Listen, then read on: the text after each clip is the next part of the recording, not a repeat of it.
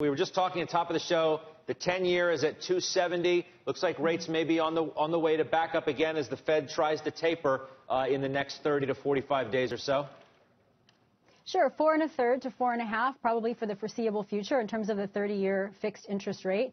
This market is very dependent on first-time home buyers, which, as you pointed out, have been on the sidelines for some time. They've represented about 28% of sales in the last year, and in a healthy market, that's about 40%. So it certainly is putting a damper on home sales, which I actually think is a positive thing, and I'm a little bit concerned about first-time home buyers jumping into this market. Why so? I think we have another bubble in the making. We're seeing a lot of numbers that are reminiscent of 2005 and 2006, and concerned about the long-term price stability and ability to maintain the price momentum that we've seen over the last year that's largely been driven by very low interest rates. We had a bubble last time driven by very easy credit. We have a bubble this time potentially driven by very cheap credit over a long period of time.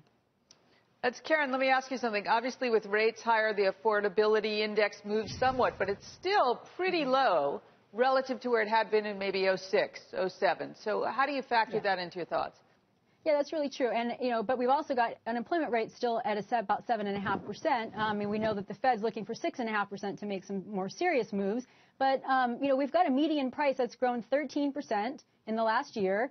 And that's the highest percent gain since 2005. So if all other factors held the same and consistent, and we expect similar types of gains over the next maybe say 1 to 3 years, we could see prices back where they were again. We're already starting to see some signs of that in Miami, Boston, California, where we've got 65% of purchases being made in cash by investors. And, for example, the South Beach and Miami markets are heavily overheated and in price wars, an average of 10 to 15% over asking price for purchases. Dani, thanks. Dani Babb from the Babb Group. Doc, I know you're looking at some names for real estate. Yeah, because I think a lot of folks miss when they're looking at the real estate and they just want to go either after Masco or they want to go after Toll Brothers and so forth. Trulia blew out top line, bottom line last night.